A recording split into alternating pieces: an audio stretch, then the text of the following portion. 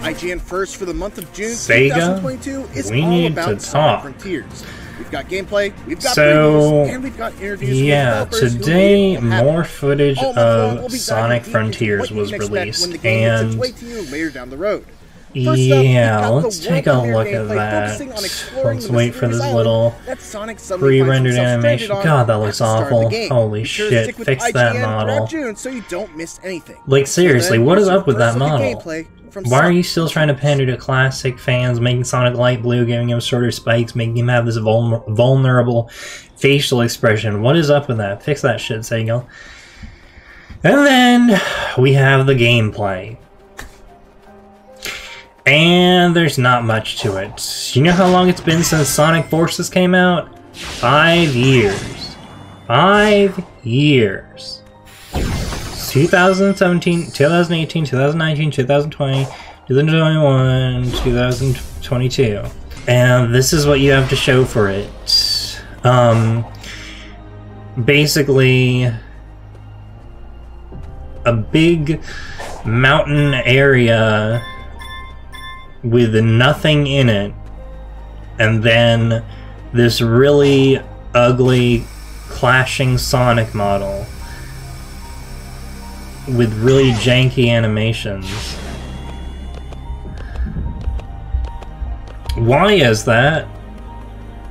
Why can't we just have a normal Sonic game like the 2000s, or, I don't know, Sonic Adventure 1 and 2, where we get to play as multiple characters, and it actually looks like a Sonic game. No classic Sonic, no stupid little...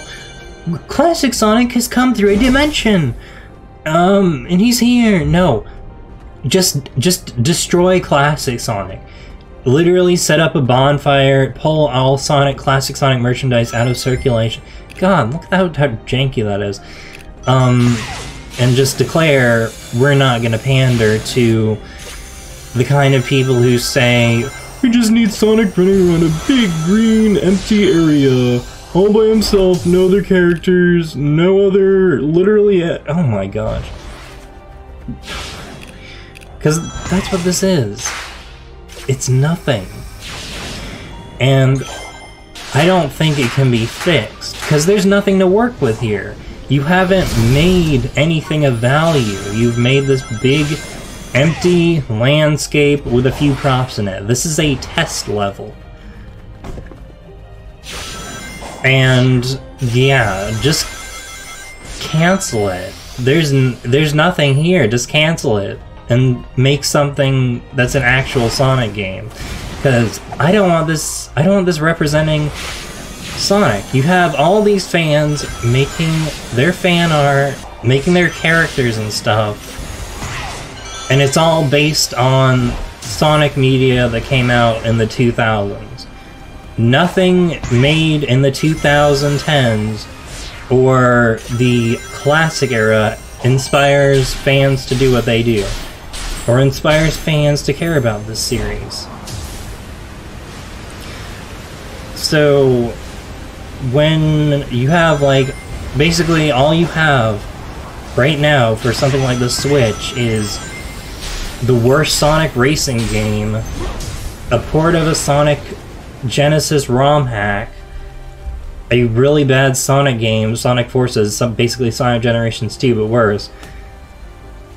What kind of, how is that representing your brand well? God, just cancel this. This is awful. There's nothing to say about this.